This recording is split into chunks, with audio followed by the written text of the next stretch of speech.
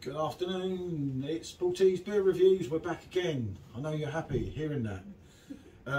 It's beer o'clock. This is one of the only fest beer from this year that somehow we forgot to do over our reviews. Ayinger Oktoberfest Marzen.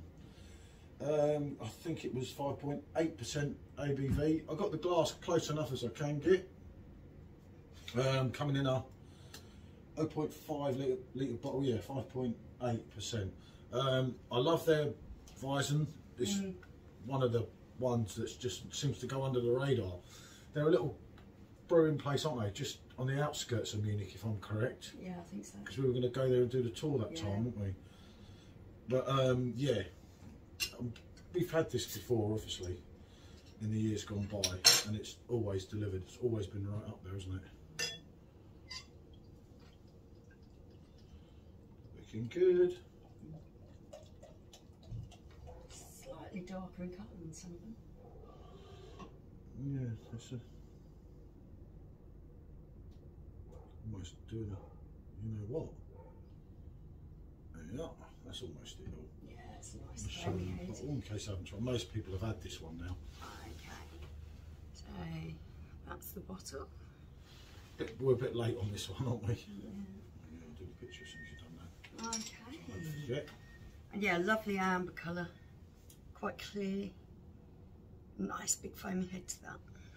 Yep, looks absolutely spot on, doesn't it? I'll do the thumbnail because we don't keep having issues finding the ones, don't we? That's it. Bango. Right, on we go. So, do you want to do your aroma? Yeah, let's have a good sniff on this. See what we smell. Do excuse the dog in the background, he's having a paddy out there. Yeah. It smells quite hoppy, a little bit of wheat there.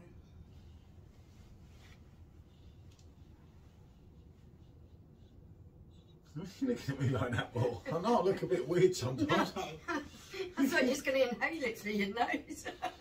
Oh, I'm going to sniff it. I'm trying to get as much flavours. There's different things going on in there. That's what I can tell you. You're looking at me like I'm a weirdo. Toffee as well in it. You've got your normal malts, obviously. Toffee, I don't know caramel. if I was picking up toffee in there. It's like, not like taste, like bready and malt. Yeah. But it smells good, definitely. Okay, let's give this a go.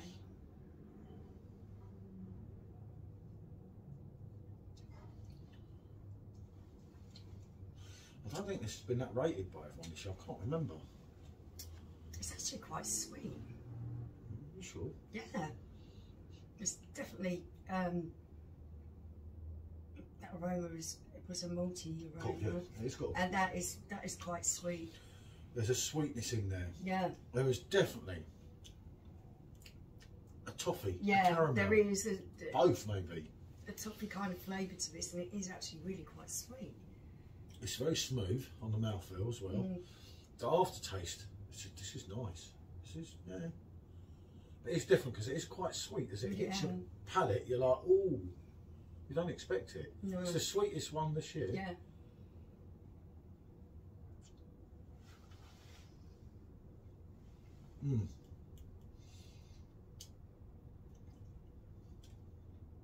Yeah, I like it. It's 100% caramel in that. Yeah.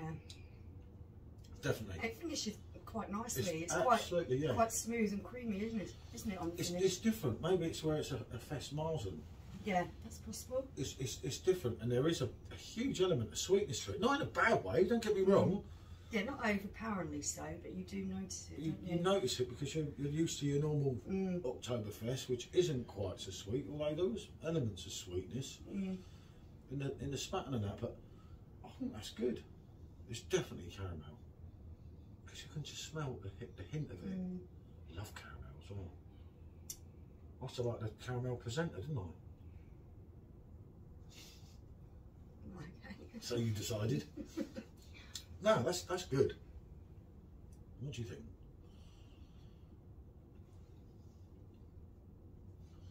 It's good. It's got that Yeah, really there's nothing unpleasant lovely, there. You know, it's quite sweet. It's quite different from the other ones we've tried. yeah, it's like it's got the malty element to it, but it's also got a strong burst of this caramel. Yeah, it is. With maybe a bit of toffee. It's probably toffee and not caramel if we'd have read it up.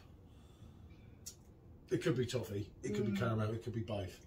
But you can, it's definitely sweet. Easy drinking, definitely.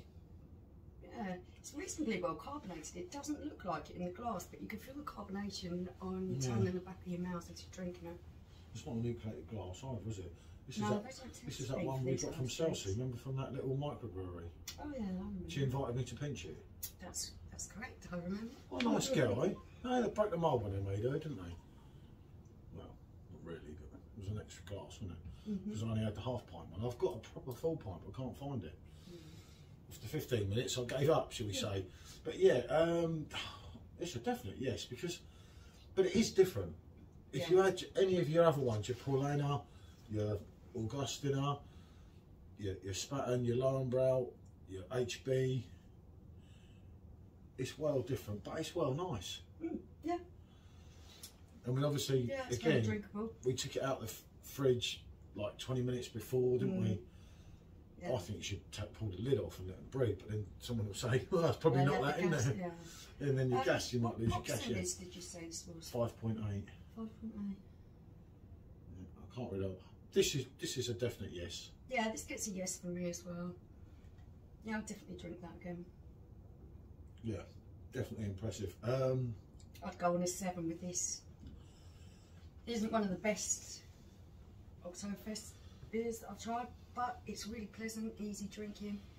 And it's different. The worst, in our opinion, remember it's only our opinion, don't shoot me down, has been Hacker this year. There was something weird about that, and that was a Marzen.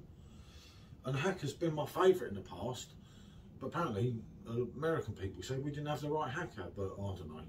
But yeah, it's not the worst, it's not the best. 7's a bit tight. Because it is reasonable, good. It's I'll go 7.5. Just to, I'm giving it a bit higher than you, haven't I? Right, thanks for watching. Like, subscribe and comment. Bonjour, people.